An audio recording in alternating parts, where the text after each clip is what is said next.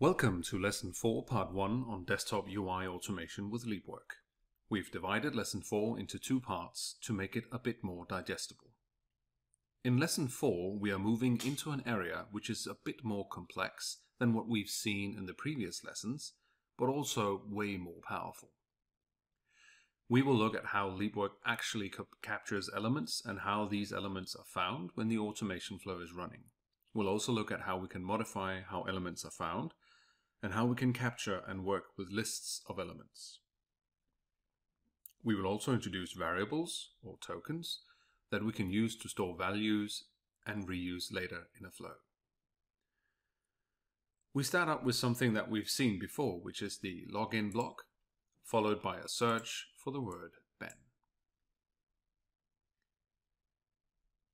If I run this, we will see that it returns 3 contact persons.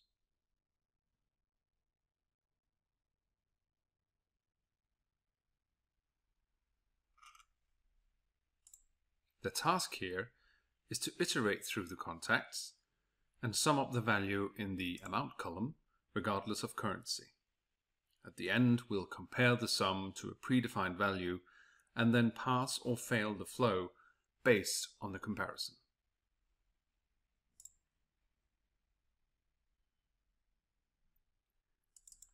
To get the individual roles, I'm adding a find UI element.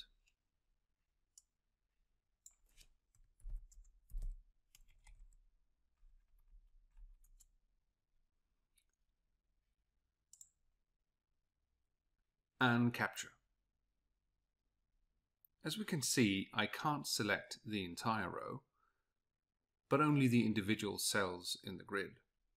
This is because the capture functionality will select the highest control level or field, which is the obvious choice in most situations. This also means that the individual cells are shadowing the row element that we want to select.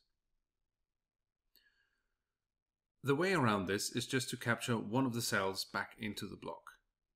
Then we can open the strategy editor to change the actual selection by clicking on the element and select Edit Element. The strategy editor can look a bit overwhelming at first, but it's actually not that hard to work with once you get started. On the left, we have a list of so-called strategies, which are different ways of selecting the same unique element, which you can see here, in this case the company name. When you capture an element, LeapWork will not only generate one strategy, but actually create a number of strategies to select from. So, if we for some reason prefer one way of finding an element over another, it's easy to just pick the wanted strategy in this list. The strategy itself instructs the flow how it should uniquely identify the element when it's being run. The instructions can be found on the right-hand side of the strategy editor. We call these the conditions. And as we'll see later, we can not only select another strategy, but also change the conditions of a selected strategy. This is a very strong feature that makes it possible to do very complex operations in a relatively simple way. In the selected strategy, we select a cell in a grid, which we will change in a bit. But before we do this, let's have a look at the different strategies available to select this cell. For the first strategy, we can see that we have a hierarchy in the conditions. First, we select the data grid, then we select a row in the grid, and finally, we select an element containing the text we see in the actual cell. If we select another strategy, we could take the one right at the bottom of the list. We'll see a different pattern. The data grid and the data row is still the same, but now the cell is selected by the position on the row. In this case, it's the first cell. If we click Validate,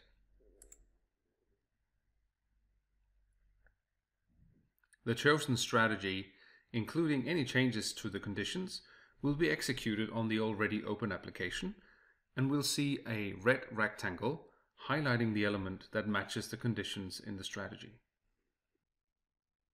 If we change the child number to the value 2 and click Validate,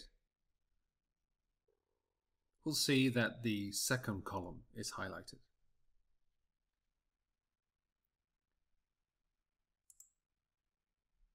We can also delete elements from the hierarchy to change what element is selected. So if we delete the column part and the lowest level that just takes the text part of the column and click Validate, we can now see that the entire row is selected. So because that we want to iterate the contact persons one row at a time, this might be a good strategy. What we now have is a strategy that selects only one row, but somehow we wanted to save all the rows in the search result. If we examine the conditions a bit further, we can say that it says child,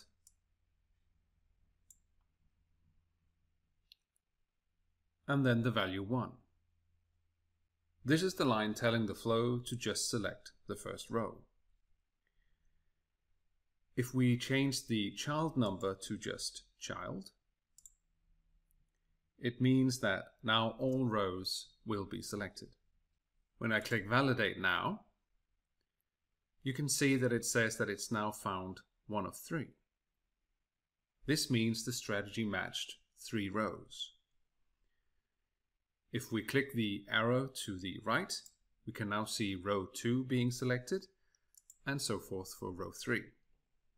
This tells me that the strategy is now correct.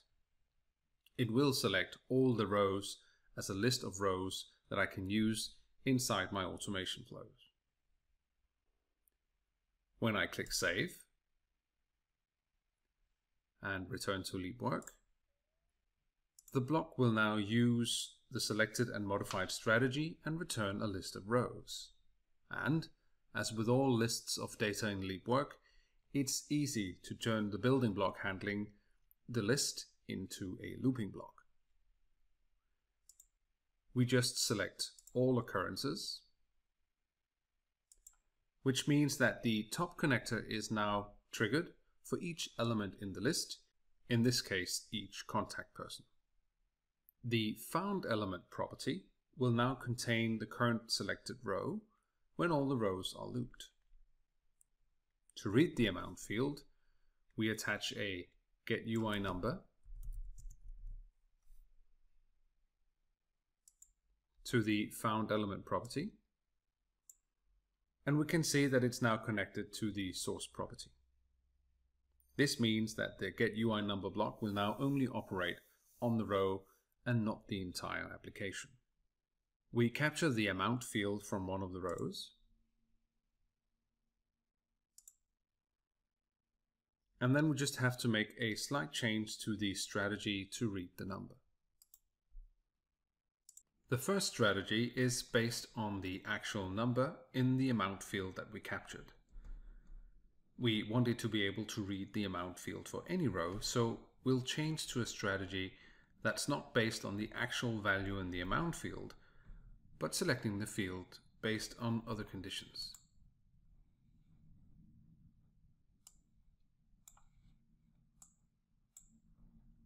When we captured the amount field, it was captured in the scope of the entire application. This means that the conditions in the strategy contains the data grid and a reference to the row we captured from, here and here. Because we already have limited the scope to one single row by connecting the found element to the source property previously, we don't need the reference to the grid and the row, and we can delete both these references.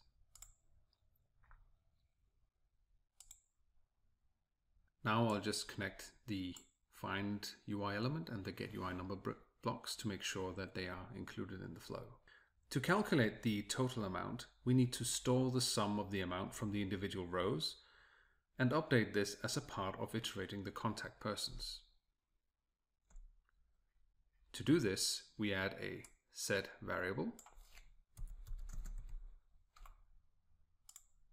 after we've fetched the amount value from a row.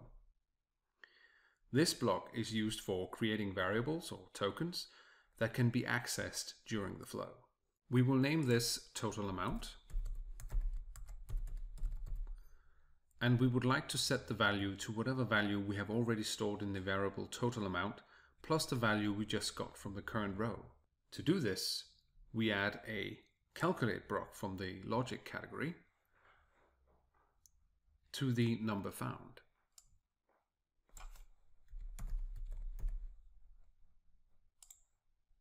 We then connect a getVariable block to the valueB property to read what value is already stored in the total amount variable. The calculation method is per default set to a plus b, which means that the calculate block will return the sum of the two inputs. We then connect the result number to the value property on the set variable. So to summarize, we use a find UI element block to find and loop all the contact persons. For each contact person, we read the amount field and add this to a variable named total amount. The last part of the test flow is to verify that the calculated total amount is higher than a predefined value and pass or fail the test flow based on this.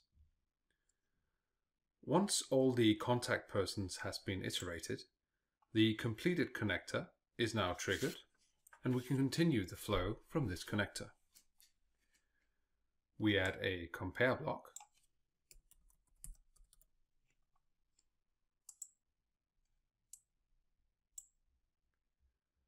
and again use getVariable to read the total amount. In this thought of example, we want to make sure that the total amount is greater than 40,000. So I specify 40,000 in the valueB field and select greater than as the comparison method.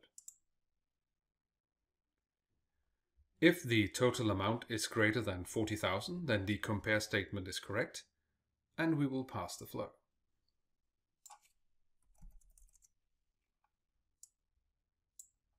If not, the flow will fail.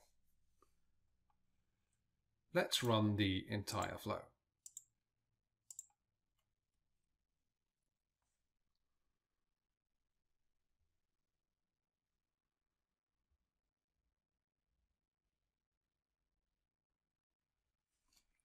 And the flow passed. We can see in the log values how the values from the individual rows are added to the total amount, and that the value is used in the final compare. In this video, we looked into how LeapWork captures and finds the individual elements when the flows run. We looked at the strategy editor and saw how we can select between different strategies, and how we can modify the conditions between the strategies to select lists of elements. Using a modified strategy, we collected data from a list of contact persons and used the set and get variable to store data while the flow was running. This ends lesson 4, part 1.